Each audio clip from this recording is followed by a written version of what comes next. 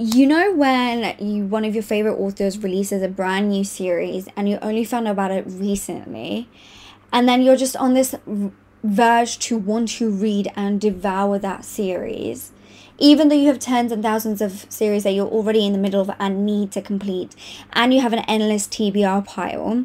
Yeah, well, this video basically encapsulates that feeling for me. Hey guys, welcome back. If you're new here, hi or welcome. I'm Dhwani and welcome back to another chaotic video. If you could not tell by the title of this video, I am doing a reading vlog for MISFIT by Elle Kennedy. This is her newest series. It's the first book in the series.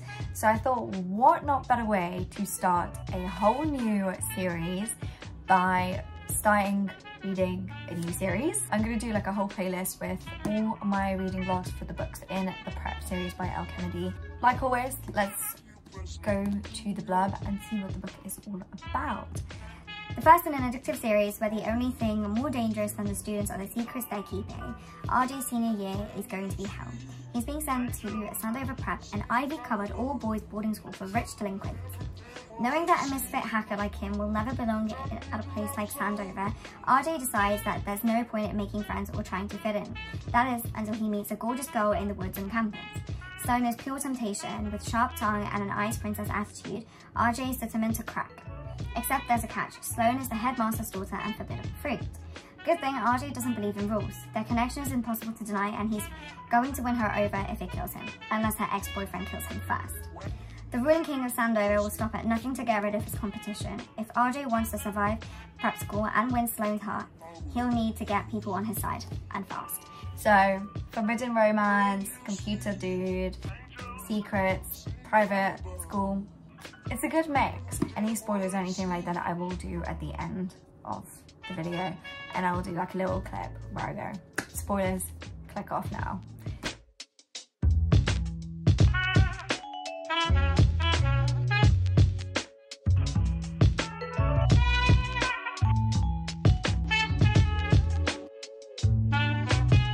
I am just over 25% of this book. I'm on page 106 out of 416, and so far we've had like 4 different POVs.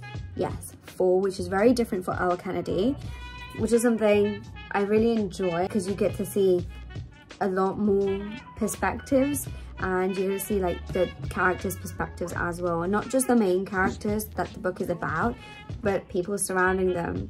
The main focus still is on like RJ and Sloane, but you still see like Fen, you still see Silas's point of view, you see Lawson's point of view, which is very different for Elle Kennedy to do. She's the kind of person that does 2 points of views majority of the time. Like, I definitely feel like the writing styles improved. I don't have a rating yet.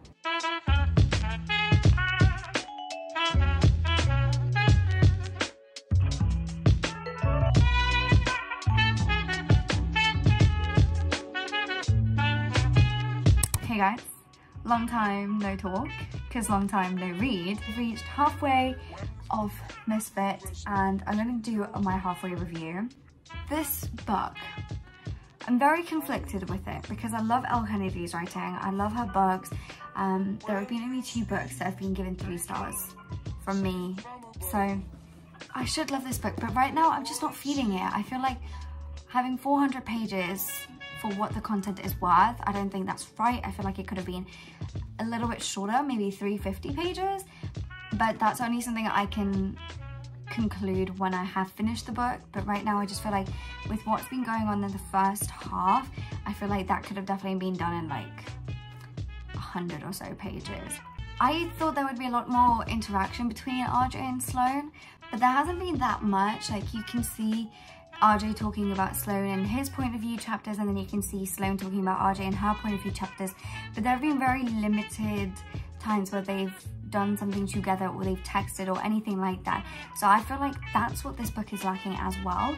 But on top of that, I thought I would enjoy the multiple points of view, but I think because of the multiple points of view, we lack interaction between Sloane and RJ, and I wish there was a little bit more to balance out the multiple point of views, because I do enjoy it, but I don't enjoy it because there's a lack of communication between RJ and Sloane. The writing is definitely improved. I see her using like her just being a bit more fun in this, and I think that's the kind of character she wanted to portray, and that's done really, really well in the book. Do I have a rating as of now? I think for me right now it's at a 3.75 because I'm liking how there's like power play in here in terms of like who's sort of the alpha male in the school kind of situation and all of that. I do like the banter that's going on between RJ and Sloane. The back and forth is really cute. The writing's good. I can picture things very nicely, but I just do have some issues with it. 75% through this book. I'm on page 306 out of 416. My thoughts haven't really changed as of yet. We've seen a little bit more of like Sloane and RJ being together, which is what I wanted, like I said in the last clip. But then like with the amount of point of views that are present in this book, I just feel like some chapters and some points were very unnecessary. I don't have a rating. I just feel like I need to wait to the end because I feel like a lot more will happen towards the end of the book. So yeah, I'm gonna try and finish it off today because I don't have a lot. I have just over like 110 pages and I know I can finish it off because it's literally just the afternoon.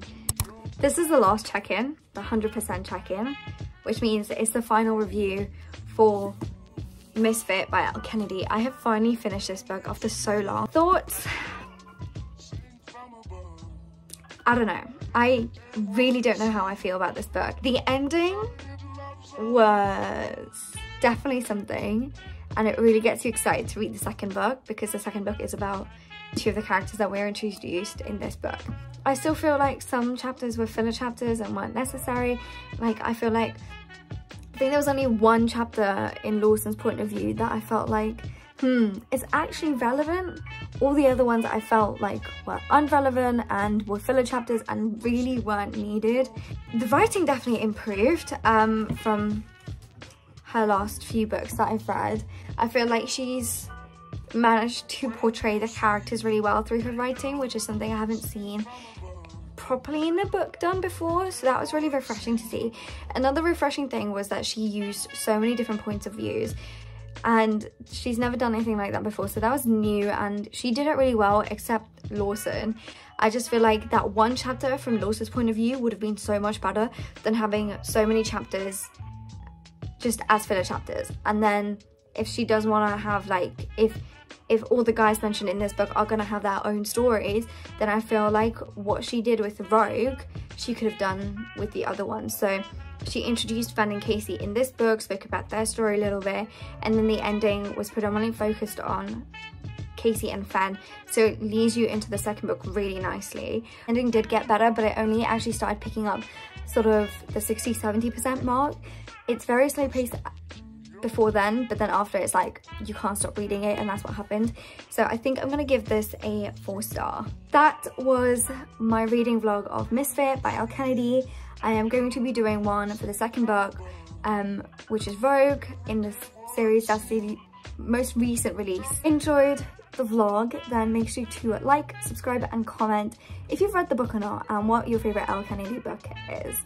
Spoilers are going to start now, so if you haven't read the book and you want to read the book, click off. The reason I think he started talking to Casey is because he regrets leaving her there after getting her out of the water.